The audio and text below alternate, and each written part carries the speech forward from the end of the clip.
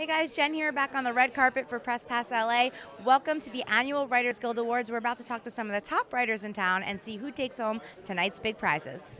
Tell us, what was the biggest challenge kind of in bringing this beloved, book concept now going into season 4 to bring it to the screen and to make it resonate with audiences today? I think the challenge was don't mess it up. It's such a beloved book. It's such a beautiful book, and Bruce Miller, who adapted it, created the show, did such a remarkable job capturing Margaret Atwood's world for TV. So I think every season we just want to maintain a certain level of quality and a certain, we want our stories to be entertaining and provocative, and it's just, I'm working with a very smart bunch of writers. We all inspire each other, and we all, hold each other, I think, to a certain standard. So it seems to have turned out pretty well. We're back again this year, which is a great honor. It's a phenomenon. Anything we can expect for season 4 that you could kind of tease to us? A lot of surprises.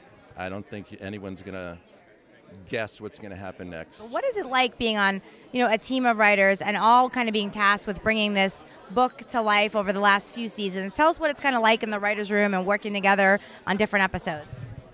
Well, our boss, Bruce, is incredibly nurturing and giving and sweet. So our room is very safe, where you can bat around ideas, and if it's a weird idea, no one's going to be like, what the hell, that sucks, what's wrong with you? And so what's amazing is that it's just a swirl of creativity that is free, right? I mean, we basically, because it feels safe in there, we're all vulnerable. We all tell our kind of deepest, darkest secrets in there, and really dive into how we feel about the world, how we feel about these characters, how we can identify with some of those feelings and why. And I think it somehow leads to this amazing creation. Oh yeah. And the show goes. It really the show goes into some some weird territory and some dark territory. So I'd love to hear your thoughts on it as well.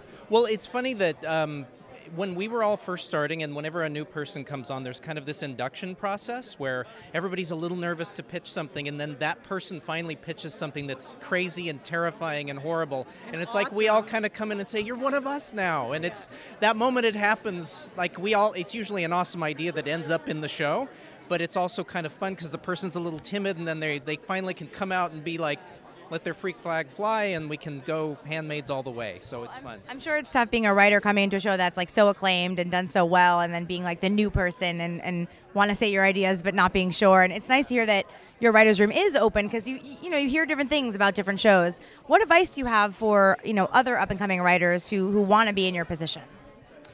I would say, I know it's a cliche, but just keep working, keep doing everything the best that you possibly can, and embrace the work itself, because it is hard. It is something you come to every day, and you don't always want to hit it. Just keep doing it, keep banging your head against the wall, because it is going to pay off, and just keep working. And getting the pages out, just do it. Find the joy. Yes. Find the joy, and I mean, we used to work at like 5 a.m. before our day jobs when we were assistants, and you're in a city with a group of people, a lot of people that are trying to do the same thing you do, and passion's got to win out, because there's no difference between writing at 5 a.m. or 3 a.m. when we've got a deadline, except for that deadline, or I guess our own personal deadline should be important too.